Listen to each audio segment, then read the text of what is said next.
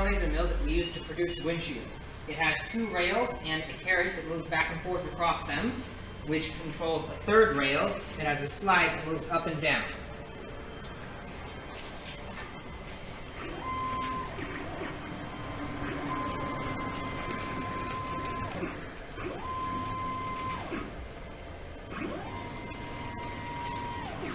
By moving this around, we can redirect this mirror and that mirror to any position that the computer likes. In the back, there's a laser which fires the laser beam that bounces off each of the 4 mirrors. By relocating the mirrors, we can control the beam to point at any point on the plastic. The focus lens here will focus it down to a diameter thin enough that it can cut straight through the plastic.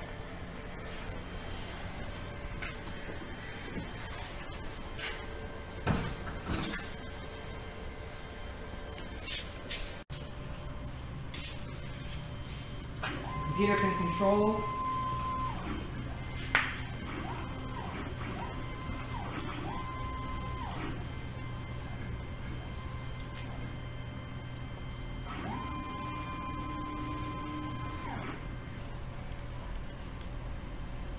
load up a file.